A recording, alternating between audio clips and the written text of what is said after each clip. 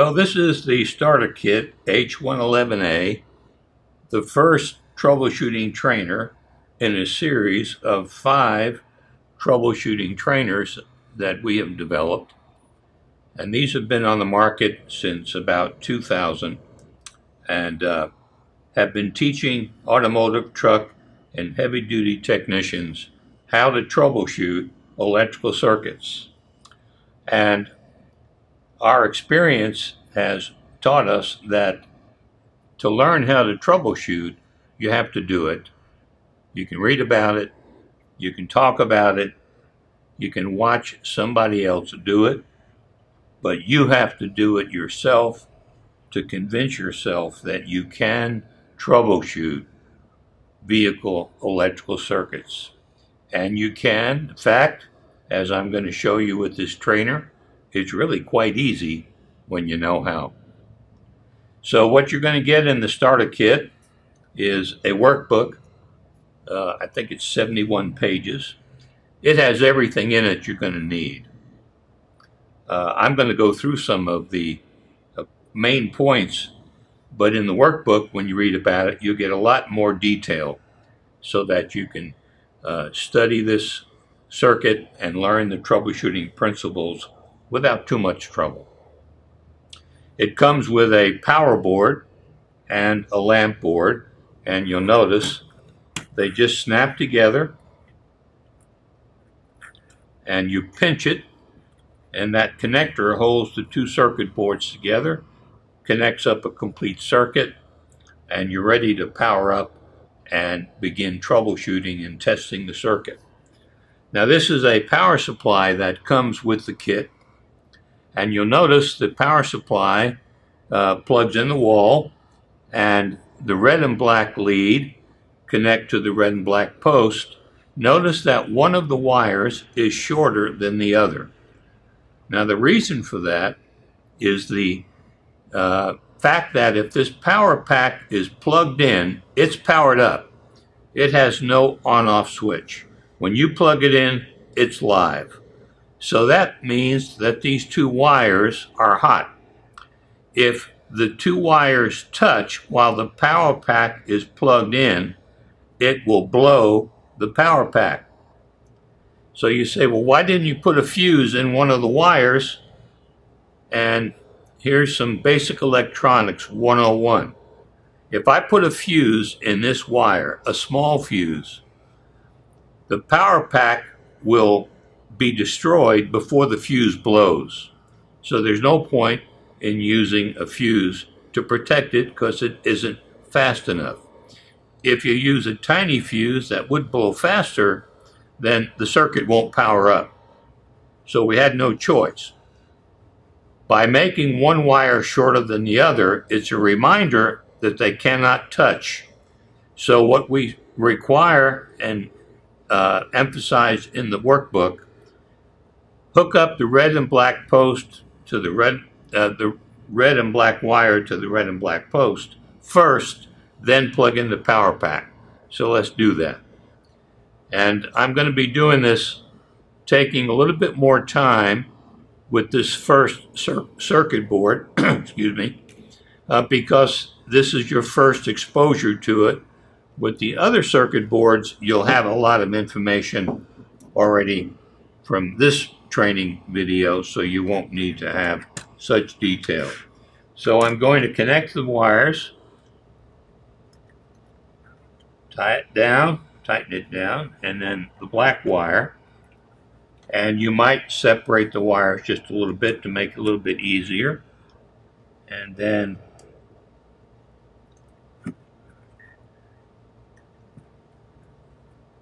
tie it down. Okay, now we've connected the red and black wire to the red and black post. Notice the power pack is not plugged in yet. I'm going to plug it in right now. And we are ready to begin troubleshooting. I'll put the book aside and I'll bring the meter into the picture so that you can see the readings as we take them, and we'll cover several points of troubleshooting that, as I said before, is adequately covered in the workbook, but I want you to hear it from me as I point some of these things out. So in the event that you have purchased one of these starter kits and you're ready to start using it, watching this little short video will help you get started a whole lot quicker. Okay, so now the circuit is powered up. It is not on. Notice the lamp is not lit. I'm going to turn the lamp on by adjusting the ignition switch toggle up. And you see the lamp comes on. Now you're going to say, well, that's a pretty simple circuit. Well, yeah. Why don't we learn how to troubleshoot with a simple circuit? Why do we have to learn how to troubleshoot with a difficult circuit? That only makes learning the principles harder. So I teach troubleshooting the first time with a lamp circuit because it's easier to understand, and you realize that as you learn troubleshooting, you can troubleshoot a lamp circuit and a DC motor circuit and a relay circuit and a solenoid circuit. It's all done the same way. So if I can teach you the principles with a lamp circuit and you do it the same way on every other circuit, as I'll show you in the other videos that we produce for each one of the circuit board trainers, you realize how simple troubleshooting is when you follow a simple procedure, which we will illustrate for you with these videos. Now, just to give you an overview of the power board, the red and black posts are there to receive the red and black wire from the power pack. Now, the black post, that is actually the negative terminal of the battery called minus bat, and that's where you have B minus. B minus is 0.00 volt, and I'm going to ground my meter. If my leads get untangled here, you ever had that happen, you know what I'm talking about. You think you got them untangled, and then they seem to somehow tangle themselves up while you're talking about something else. Okay, so I'm untangled again. I'm going to ground my meter at the battery negative post. And I simulate that by using the black post on the circuit board. One of the most important things to learn about troubleshooting electrical circuits on a vehicle, and what I'm saying is, what I'm going to teach you here with the circuit board is exactly what you're going to do on the vehicle, the same way, and you'll find the problem. So you have to ground your meter on the vehicle at minus bat, the negative terminal of the battery, or in some cases, if the battery is inaccessible because it's in a compartment somewhere in the vehicle you can't get to very easily, you might have the option of also using the ground of the generator, which is the metal case of the generator. But the point being, you have to put 0.00 volt on the black lead when you start measuring circuits so that you get an accurate reading of what you're going to have in the circuit. So I put the meter here on the 20 volt range, and I'm going to measure first off the voltage between the red and the black post. And you see there I have a reading of 17.6 volts. Now that power pack is providing a DC voltage in the range of 17.6 volts, which is obviously too high. So what you don't see is a regulator circuit on the bottom of the circuit board. Here you see a regulator transistor, some capacitors and resistors. And what they're doing is they are taking that 17.6 volts and breaking it down to a regulated, let's see. Okay, there we go. Now I'm going to measure not the red post. I'm going to measure the plus bat terminal, which is a little loop pin That is the B plus terminal, the positive post of the battery, that little loop pin. Forget about the red post. The only reason it's there is to receive the red wire. If I want to measure how much voltage is available to this circuit, I ground it battery negative and I measure at the red loop pin, and I see this circuit is producing 13.65 volts. Okay, now notice that we have two fuses. We have an ignition switch, a 3-position switch. The only time the ignition switch is closed is when it's toggled up. If I toggle to the center or down, the lamp is out, the load's not working. So I toggle up and the lamp comes on, the circuit is now working. Then we have two slide switches, S3 and S4. S3 is on the voltage side of the circuit, S4 is on the ground side of the circuit. And you're going to go through exercises in the workbook explaining this step by step. And the reason for these switches is it allows us to demonstrate how I can control that lamp, that load in the circuit, by switching voltage off and on. And in the workbook, it's going to have you measure the circuit and actually see the readings.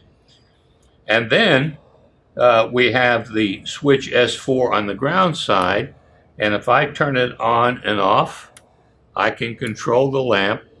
So what this shows you is anytime you have an electrical circuit, there's a load that the circuit is controlling. Well, you can control that load by switching voltage or switching ground. So we have both features built in, so we can use this later on in some of the other circuit board trainers. Okay, so we measured our B plus and we have 13.64, and the circuit is powered up, everything is working. And I'm going to show you here that using a lamp, while it may sound kind of basic to some of you, thinking, well, I need something more advanced than that. Well, the point being, if I took that lamp bulb out and put a solenoid in it, or a DC motor, which I'll do later, or a relay, which I'll do with another circuit board, or hook up a wire harness, they all work the same way. You're going to follow the same troubleshooting procedure that we're going to be talking about here. Let me give you a little quick jump ahead to what I'm talking about. Here is a circuit. It's working. It's bright. As far as I can tell, it's operating correctly from a visual inspection. So what I want to do is test the circuit and see if that circuit is operating properly. The first thing I'm going to do is measure the voltage going to the lamp, and I call that pin 1. You'll see that as we go through the different circuit boards, I use very much the same terminology to make it easy to adapt to the next circuit and see how it all fits together.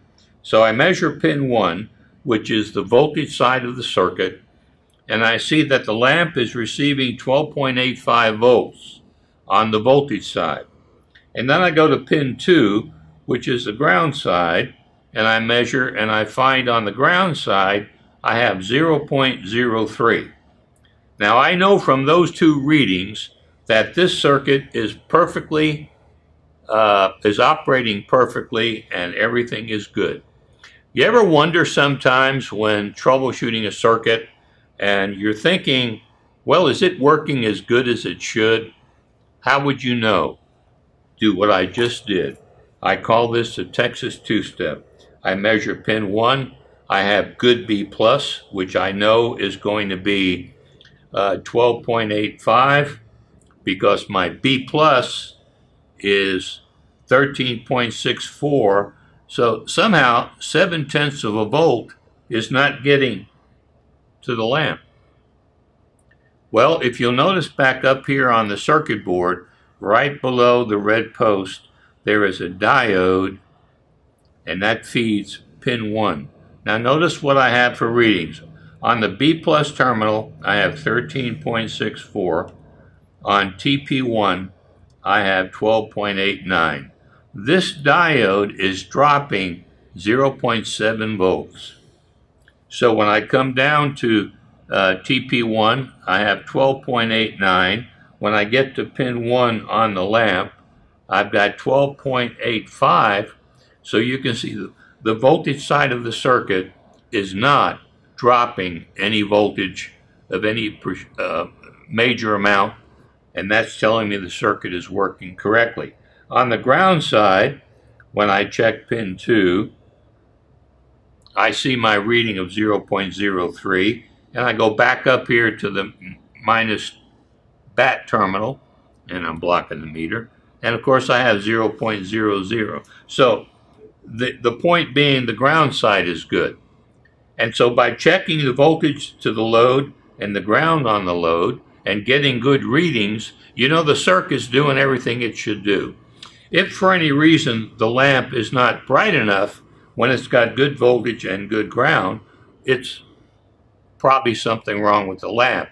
Like perhaps they put the wrong lamp in the circuit and it has a different brilliance than what is specified.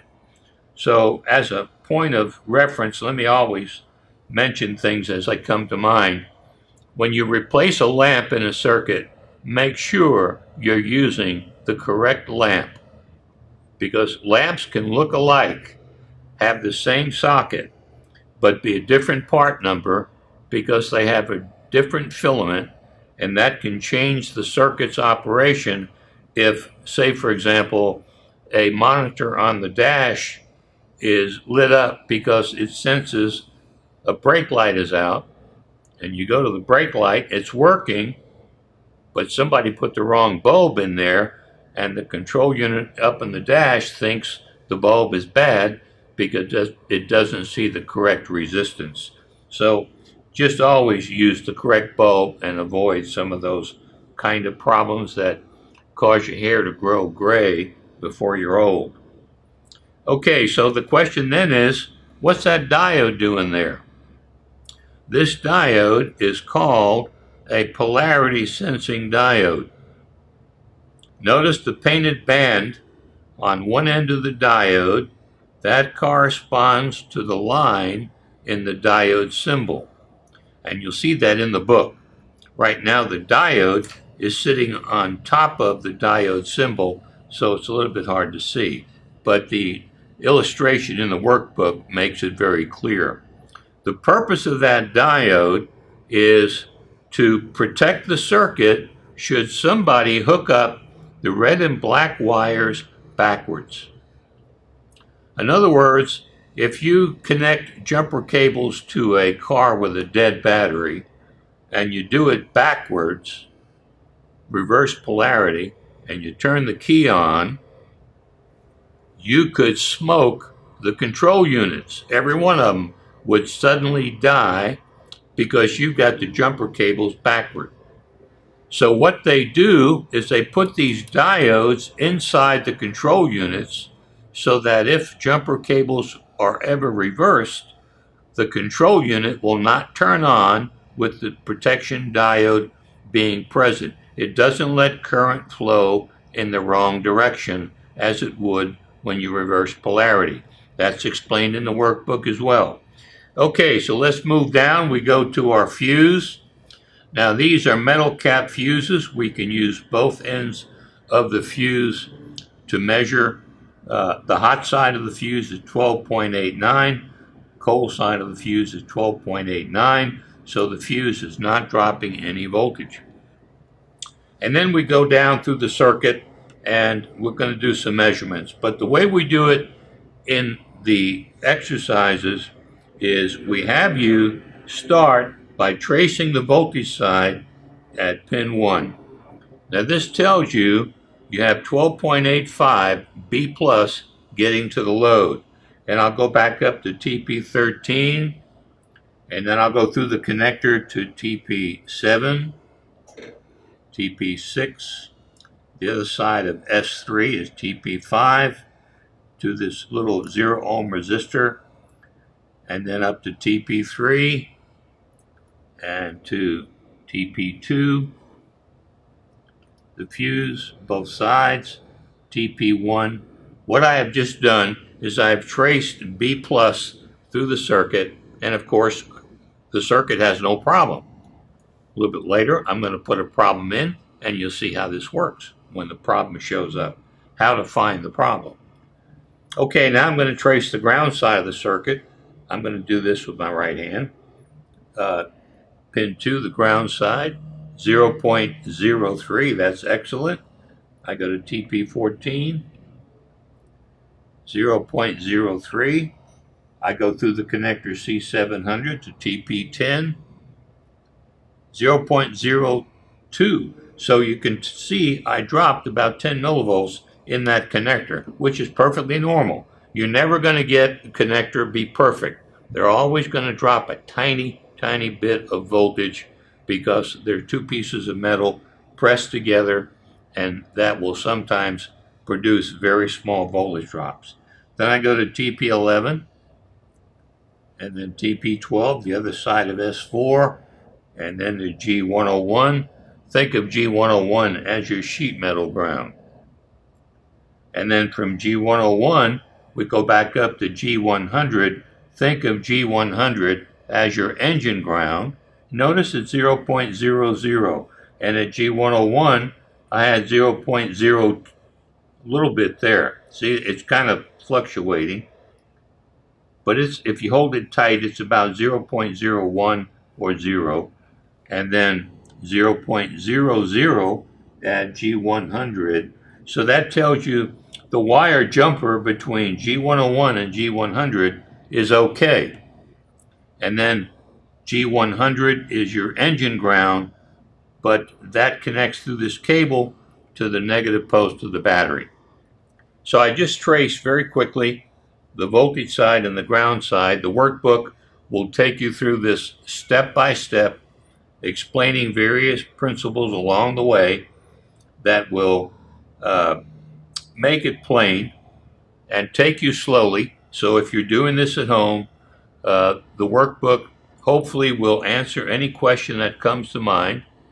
So far, since 2000, when this product was first introduced, that was 17 years ago, I don't think I had 2 or 3 calls from anybody saying, I don't understand something, because the book explains it as good as I could explain it on the written page. But I'll tell you one thing that's tripped people up the most.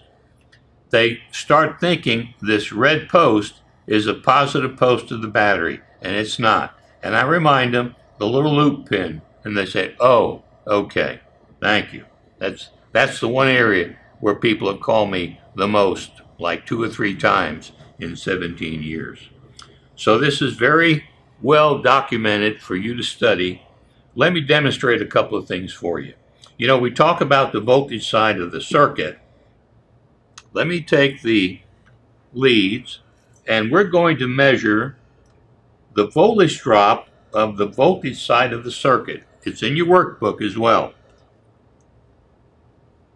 Now the voltage side of the circuit is 0.79 volts.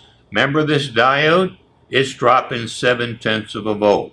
Now the rest of the wire harness, the switches and connectors, are dropping a tiny amount of voltage.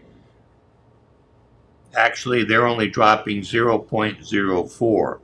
But with the diode included, we see a drop of 0.79. This is all normal readings because the circuit is working correctly. Now I'm going to measure the voltage drop of the ground side. I'm going to measure from pin 2 back up to the negative post of the battery, and I see a total voltage drop on the ground side of 0.03. So that's another way to prove you don't have a problem on the voltage side and you don't have a problem on the ground side. Simple troubleshooting. You know, you could take this particular test of measuring the voltage drop of the voltage side, which I'm doing right now, and I'm getting a reading of 0.79. What would you see on a vehicle? I'd say on the average about 0.5, because the diode would be inside the control unit. It wouldn't be between the leads of your meter. So I'm looking at here a reading of 0.79. If this were an actual vehicle, I might consider that reading to be a little bit high. So I would then go to all the connectors and I'd wiggle the connectors. I'd tap on the fuse box. I would do all kinds of things to move the circuit. Grab the wire harness and just move the harness and see if that reading changes. If that reading changes, you've got a faulty connection on the voltage side of the circuit. I can do this test, and I don't need a schematic diagram. I don't need anything. I just need the meter and the leads that can stretch from the battery positive post to the voltage feed going into the load. And my meter will give me the voltage drop reading.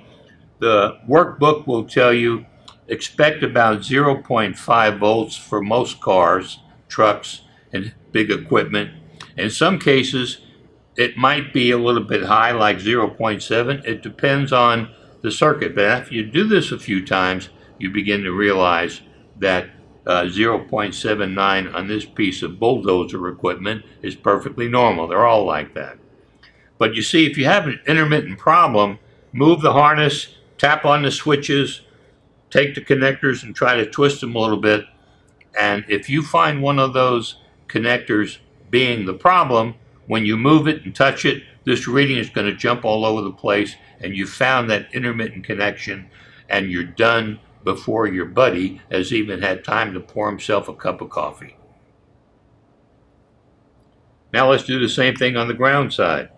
Remove the leads. Put the test lead on pin 2. And I go up here to the battery negative. Oops, let me reverse it. I'm sorry. It doesn't matter which way we do it with the digital, because it doesn't matter if the reading is backwards. It just has a minus sign. So I put the ground back to the battery negative post. I take the red lead and I touch the ground pin on the load. Now I'm looking at the ground side of the circuit, and I'll take that ground strap and I'll move it. And if it starts to cause this reading to fluctuate, you've found an intermittent problem on the ground side of the circuit. Now I'll tell you something, when you have an intermittent problem, it's a nightmare, right? You've seen them before, and you pull your hair out trying to figure out, how can I find this intermittent connection? I hit a bump, it acts up, hit another bump, it stops acting up. Well, use this voltmeter voltage drop principle, and you can validate every connector on the voltage side and every connector on the ground side and find those poor connections so easily. It's almost a crime to charge the customer for fixing his car. Yeah, sure. Okay, now let's insert a few problems. Let's just get right into it. I'm going to turn the meter back on. I started to take a break, but I decided we'll just keep on going. All right, now, in the kit, when you buy this kit, you're going to get a instructor guide. And the instructor guide will tell you what problem to insert. So when you go to the workbook and say, like, you're going to troubleshoot problem number 1 in the workbook, you look up the instructor guide and it tells you what problem to put in for problem number 1. So the first thing you're going to do is turn the circuit off. You can leave the power pack plugged in. The red and black leads are still connected to the red and black posts, so they're safe. I'm going to turn this over. Now you'll notice on the bottom there's a bunch of these little 0 ohm resistors, and there's one here on the top, and I didn't mention it. Why it's a 0 ohm resistor. It's nothing more than a jumper wire.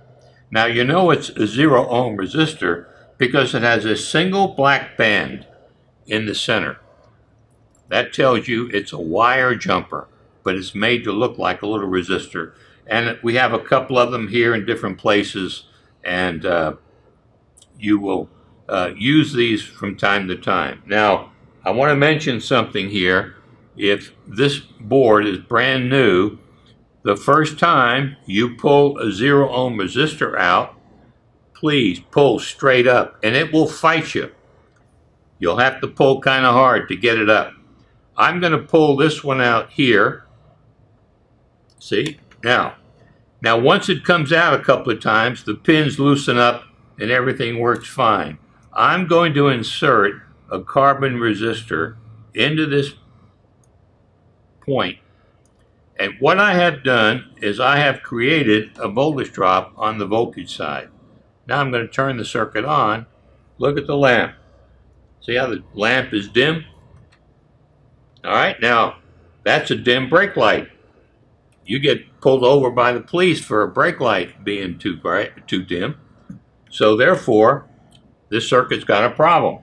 Now, if that lamp were a DC motor, how would the DC motor be working right now? It would be slow, low RPM. If that were a solenoid, the solenoid would be sluggish. If that were a relay, the relay might not click. Or if it did click, when it turns on the circuit with the contacts, since the voltage drop is on the contact side, it would affect the circuit that the relay is controlling. So that's what we'll get into when we do the other circuit board trainers later. So here we are. We've got a definite problem. I'm going to measure pin 1.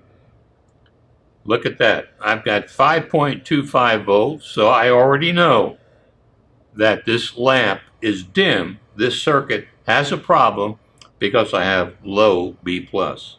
Now I'm going to continue on with the ground side just to make sure, and the ground side is still 0.0. It was a 0.03, but it's a 0.01 now because there's less current through the circuit. So there's less of a voltage drop due to the lower current flowing through the connections and the wire. So I have B+ problem, voltage side problem, and I'm going to trace it back up the circuit, which you will do with the workbook, taking you up this way, step by step, at each of these measurements. I'm still low. I'm still looking for my B+. Still low. Still low. Still low. Whoops. At test point 3, I have my B+, 12.91. But I go to TP4, and I have low B+. So there is a voltage drop between TP3 and TP4. That's exactly what would happen in the vehicle. If you went to the ignition switch and measured the voltage coming out of the ignition switch, and you measured at this connector here, and you'd see a drop of about 7 volts. So you'd know there's a bad problem in that portion of the wire harness or the connector on either end. That's troubleshooting. It's easy when you know how. Now let's turn this off. I'm going to remove the problem. By the way, this was a carbon resistor which comes in the resistor bag. You get one of these with every kit. We have a series of resistors and some 0 ohm resistors, and this is enabling you to do all the problems that are associated with that circuit board. Now you got to put that 0 ohm back in again to U3, and I just did that. I bent that lead. Take your time. You got plenty of time here. Okay, so everything's back to normal. I removed the bad connection. I checked pin 1. My voltage is back to normal again. I fixed the customer circuit. And the service advisor is still writing up the ticket. That's how fast it goes once you know what you're doing. Okay, now let's throw a problem in on the ground side. I'm going to turn the circuit off. And this time I'm going to pull out U13. By the way, the jumpers on the bottom are numbered, and we call them U jumpers. U is for under the circuit board. Now, while I'm putting problems in to demonstrate, if you're studying this at home, find somebody around you that can put these problems in for you. Anybody can do it. Just They know which jumper to pull out because the book, the instructor guide tells them. They insert a resistor in there, like I'm doing.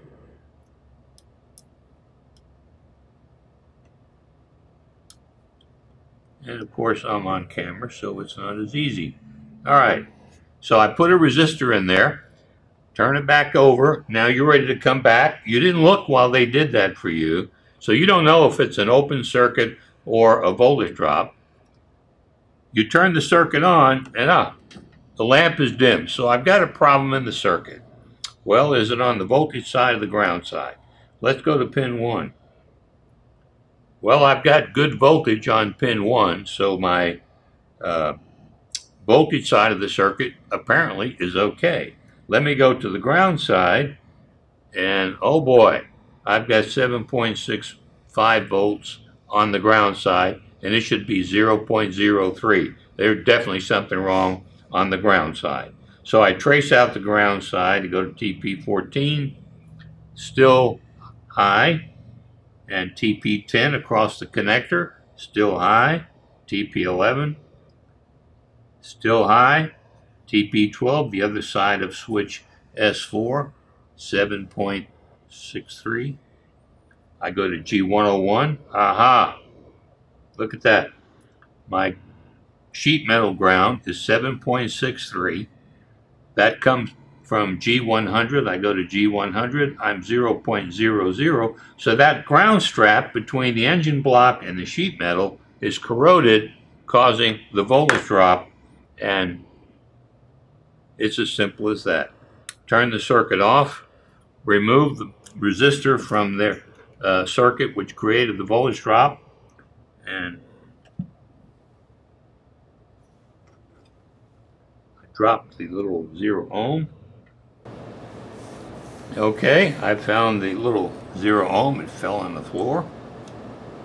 And put that into U13 where it belongs. That 0 ohm resistor restores the circuit to normal operation.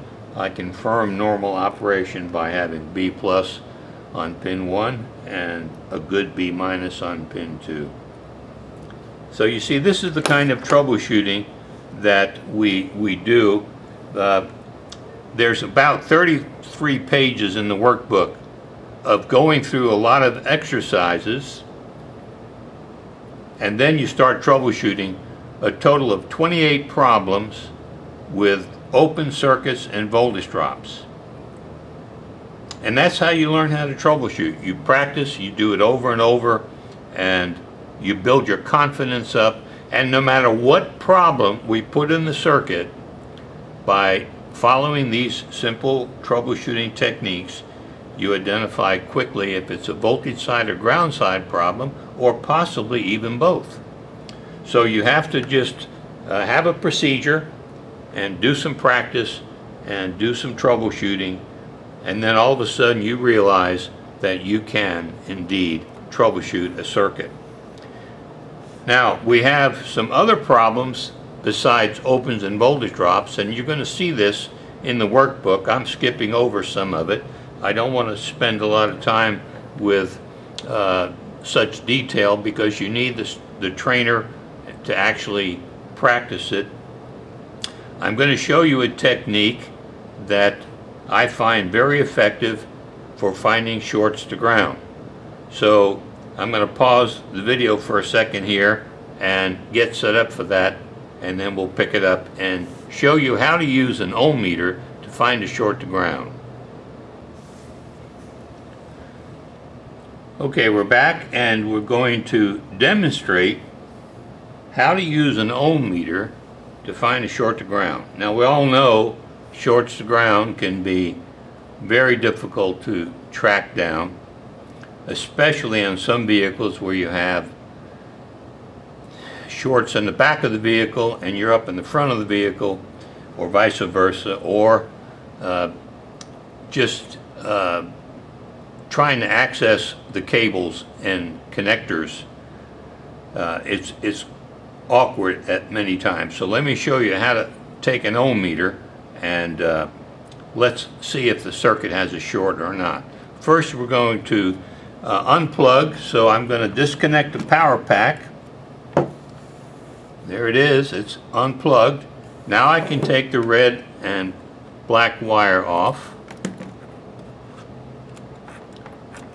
and the power pack is safe. And I'm going to go back to the ground on the minus bat. Now if you're doing this on a car, what you would actually do is take the battery positive cable off the vehicle, off the battery, so the circuit is sitting here without any voltage anywhere in the circuit. I'm going to put the ohm meter on the 200 ohm range, and the principle is, and you'll read this in the workbook, so it'll walk you through it. You have 4 problems short to ground to practice. I'm going to close the switch and connect everything together so as if the circuit were on, and I'm going to take my fuse and lift the fuse up. That simulates the fuse is blown. Now I'm going to take this ohm meter, and it's grounded at minus bat, and I'm going to measure the cold side of the fuse, and I see 10.6 ohms to ground. Well, that's because the bulb's in the socket. I'm going to take the bulb out. Now look at that.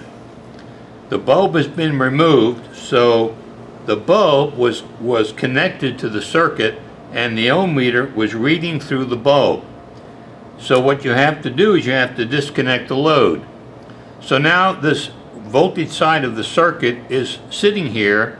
It's not connected at either end. The fuse has disconnected it from the power side, and the lamp has been disconnected to remove it from the ground side.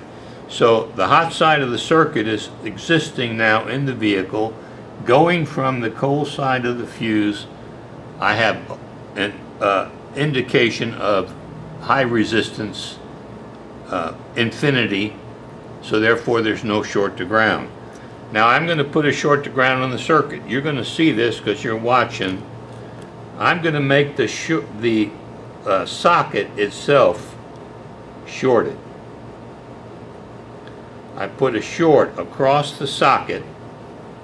Now when I go to the now the fuse is blown, so the circuit is actually shorted to ground. I go to the cold side of the fuse, and I see a low resistance reading. So I'm seeing my short to ground with my ohm meter. So now I'm going to open the switch. Okay, it went to infinity, so therefore the short to ground is not in the switch, it's on the other side of the switch. Alright, now I'm going to go to S3. If that were a connector, just pull it apart. Okay, so the reading goes back to infinity, so the short is on the other side of S3. There it is again, and I come down to TP13, and I can take this little 0 ohm resistor out in J1 and check there, so it's good. But when I go on the other side, I see a low reading, and the only thing left in the circuit is the wire from J1B to pin 1, or the socket itself. So there's the problem. Using an ohm meter, trace a short to ground. It's quick, and it will show you what part of the circuit has the short to ground and which parts of the circuit are not shorted to ground.